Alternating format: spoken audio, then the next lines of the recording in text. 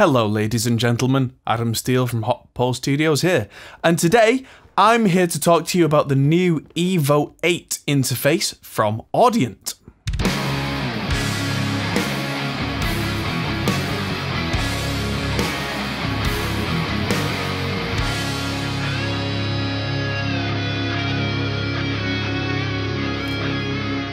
Now, Audient sent this for review, so thank you to Audient, but full disclosure, I'm not being paid for this review. This is my own thoughts and my thoughts entirely. And long story short, it's great. I mean, yes, it's limited in what it does in some ways, but that's just because of the nature of this interface and this category of interfaces. This is a 4-input interface with 4 outputs. No frills, nothing really particularly, like no extra SP diff or crazy inputs and outputs or weird stuff. That's it. All 4 inputs are microphone inputs that can do line level as well. All 4 of those inputs can all run individual phantom power, which is really impressive because this is all run off the USB cable. This is bus powered, which means that if you've got a MacBook, modern MacBook, plug this in, it'll just work, no extra cables. If you've got a PC, laptop, or other kind of Mac, it also comes with a USB-A cable and will just work. As for the specs, it is exactly the same as the Evo 4. I already did a video on the Evo 4, which if you look at this card in the corner here, you can check out that video. Because in that I go through putting these through their paces, the very impressive signal to noise ratio for a USB powered interface. The latency is entirely reasonable, and it has the really funky smart gain feature, which again I've already covered. It's very useful. It's quite small, as you can see. It's a small little black cube, which is worth talking about because I've had this unit for a few weeks now. I'm taking it out of the box, but I've had it at home in my office where I do some recording. I do a lot of editing, as you can imagine. That's a lot of what I do. And this has been really, really useful because my office isn't very big. And a lot of the smaller USB interfaces, they're shaped like a breeze block. You know, they're shaped like they should go in a rack, which makes sense if things go in a rack. But otherwise, I've got a big flat surface that's taking up all my desk space. This little cube is not very big at all. And it's got one big ring of LEDs around the volume control, and that's it. And that means that you've not got lights here, lights there. The buttons all do light up, so there's no need for extra lights and dials. And the only reason that most of these light up is so that you know which one you have selected, because the big knob in the center is the only physical control, really. So if I was to press number 1, that's input number 1, is now chosen. And then 48 volts is on a button in the corner, which if you turn that on, it goes red. And then there's the question of gain. How loud do you turn it up? Now, again, going back to the Evo 4 video, I'm going to reference this several times.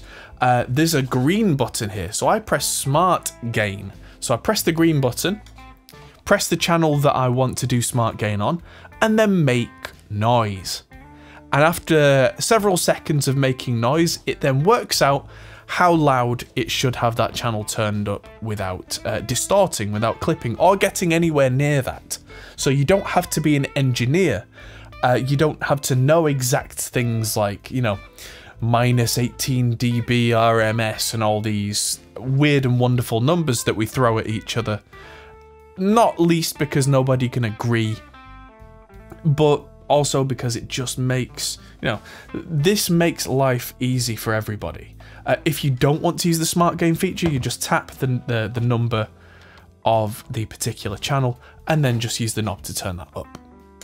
Then there's output 1 and 2, which are here, which are stereo pairs, of course, because there are 4 outputs on the back. And you click one of those and then turn up and down the knob, and that will change the volume of that one accordingly.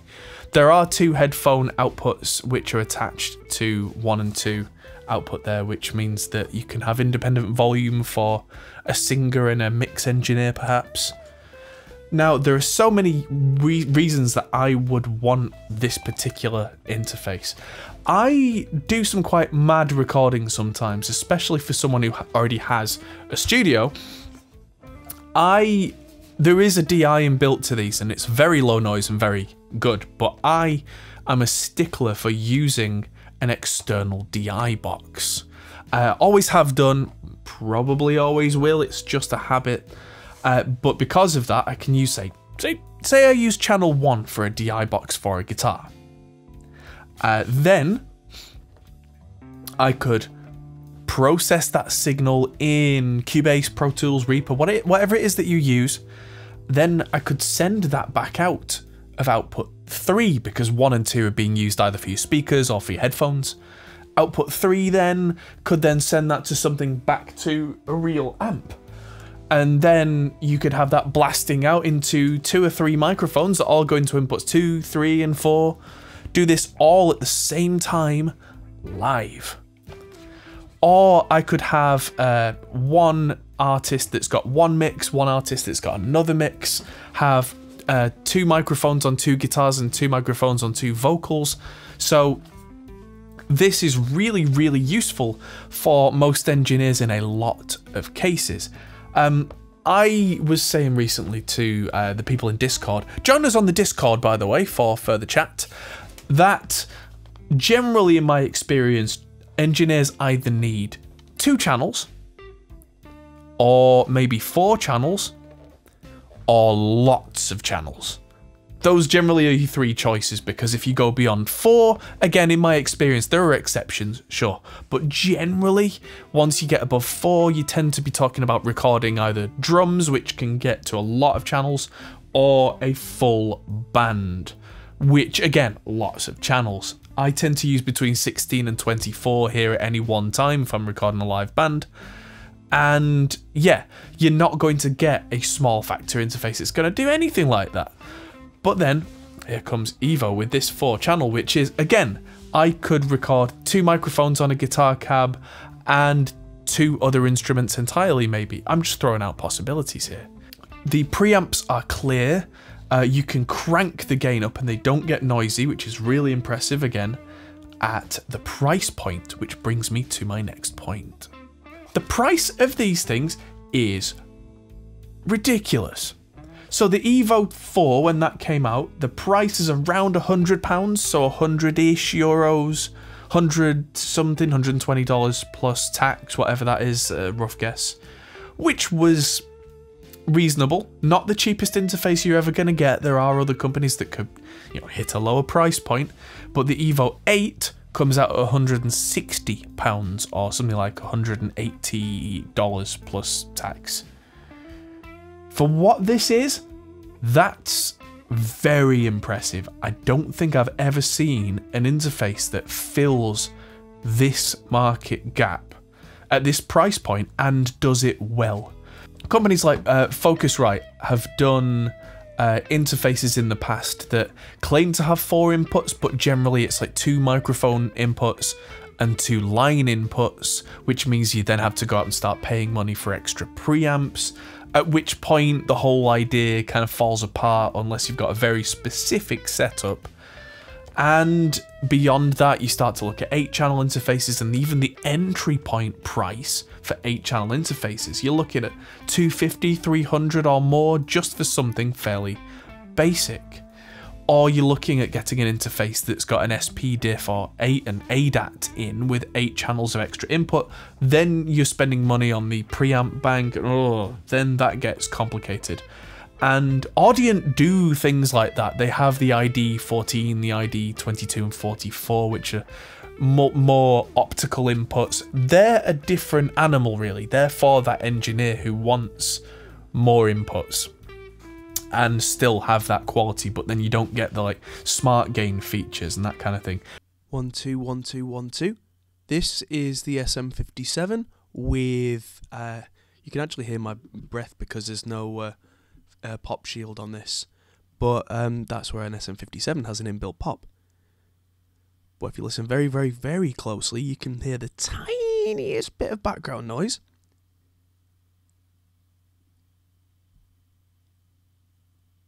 But I would have said that most of that background noise is actually this laptop that's, what, 18 inches away from the microphone, and that's with the gain on the Evo 4 absolutely cranked. So that's quite impressive. This is, like I said right at the start of the review, much more simple. So I know I've been using sound clips from the Evo 4 here, but this is the exact same design inside. So if you've heard one, you've heard the other. And at the price point, I really wish things like this were out when I started recording. I had a Tascam 4-channel interface. I don't mind dropping the name Tascam because this was almost 20 years ago at this point, so it was absolutely shocking, but that's no reflection on what a company does now. You know, that was the state of play at the time. And it didn't have good preamps, the noise floor was terrible, it didn't even provide phantom power at all, it didn't have 4 inputs, even though it claimed to be a 4-channel interface. It had 2 and 2 SPDIF.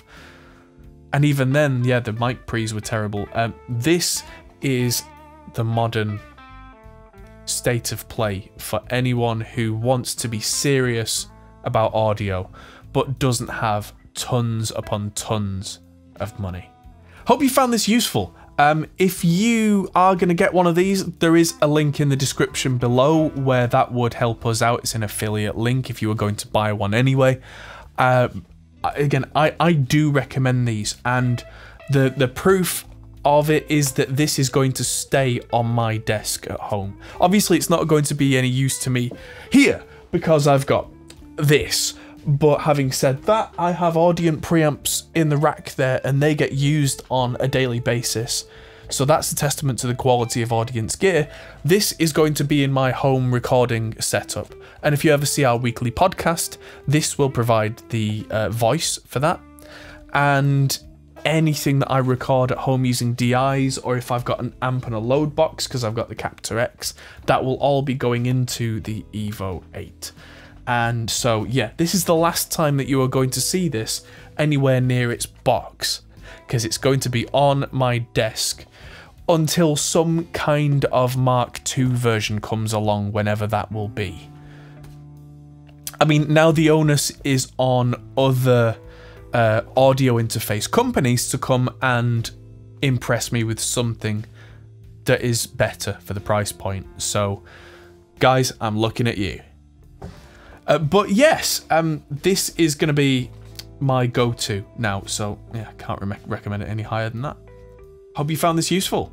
Thanks for watching, everybody, and I'll see you in the next video. Coming up very shortly, we've got reviews of the Adam S2V monitors, which are just there, which have been sent on loan from Adam Audio, so that's interesting. I've got lots and lots of weird and wonderful stuff to do with guitars and production coming up. I think this should be released before Black Friday, which means Black Friday deals are coming soon. There's all sorts coming up, and it's going to be a great couple of months. Thanks, everybody. See you later. Hey, everyone. That might be the end of the video, but if you fancy carrying on this conversation, we have a Discord server. Link is in the description. We're also on Patreon, which is something you can really help us with. We also are on Facebook, Instagram, and Twitter at Hop Hole Studios. See you there.